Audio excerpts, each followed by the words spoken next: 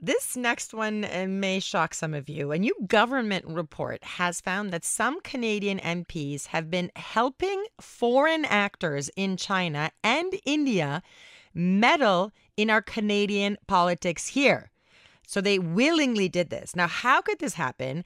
And what does this mean going forward? Here with his perspectives on this is constitutional lawyer and political commentator, Maître Frédéric Bérard. Maître Bérard, thank you for joining us.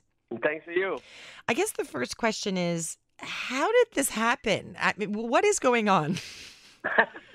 Well, that's a pretty good question, though I'm not sure I do have the response for you. I was quite surprised to learn that this type of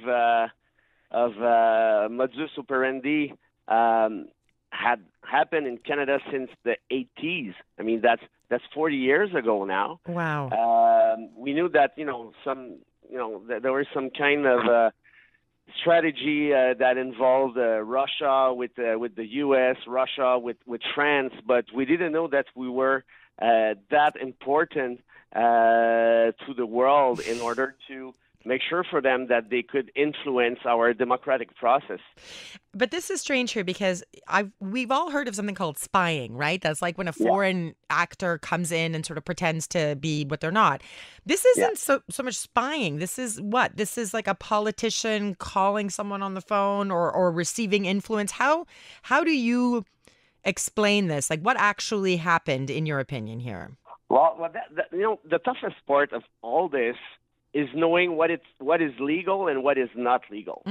Because obviously there's a part of it that is just diplomacy. Either we like it or not, this is diplomacy. Like, take, for instance, Pauline Marois, when she was the Premier of Quebec, when she went to Scotland to try to influence Scottish people to vote for the yes. For their referendum.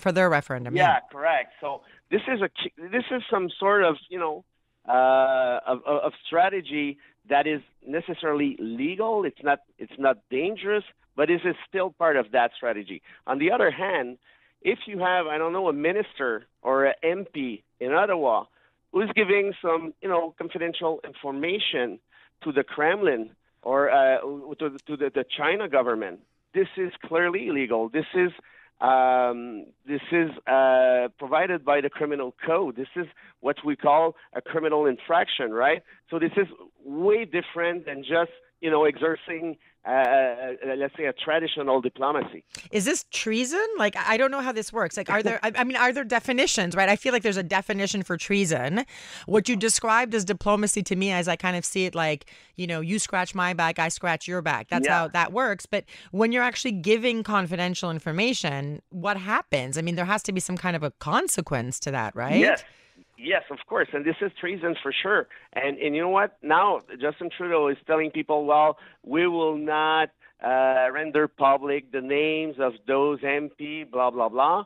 Well, I'm not very comfortable with that because we need to know what really happened. The RCMP has to know what really happened, and then they have to conduct their own investigation. And if necessary, we're going to have to sue those people because this is, an encroachment to the criminal code, probably. So we cannot just say, well, we will keep those names for us. I mean, it's not how it works when you live in the rule of law state. No, and also I don't think, these are voters, right? You can't just say, like, don't worry, we'll take care of it. That's not how things work. There has to be a sense of, there has to be a sense of transparency and accountability.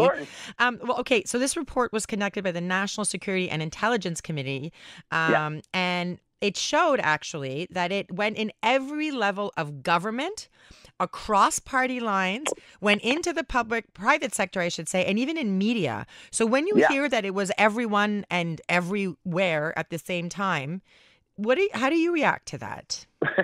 Well, that's a bit panicking, right? It is. We're probably the only ones in Canada who have no impact on that, and that. I'm joking, obviously, but we're taking a look to our neighbor right now. So who's involved, who's not? Well, this is very, very concerning.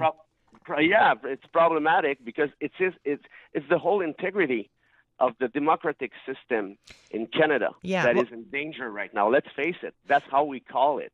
So now if we're trying to protect some people in not rendering public their names, well, it's even worse. Now it's time to face the challenge and say, well, this is what happened, and if we have to sue those people, let's sue them, and maybe we need to have a clear commission, a public commission in full transparency about what happened and how can we put some safeguards for the future. Yeah, it's very sort of Watergate-esque. It's not so much now about the crime, it's about the cover-up, right? Like what's about to happen next. It's interesting that you said what you just said about in terms of transparency, because Krista Freeland said this week, well, this shouldn't undermine confidence in the government.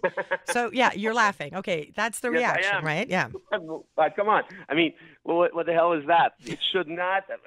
Yes, it should. That's the opposite. 100% the opposite. And what makes me panicking a bit is that, you know, as you just said with the Watergate, this is a fantastic metaphor, because a parallel, because this is precisely the problem here. It's not that this just happened for 40 years. It's the fact that they're tell us, don't worry about it. We're in charge. Well, actually, you're not. You're covering some people from your caucus. This is what you're doing. And Pierre Poilievre just said, I didn't read the report.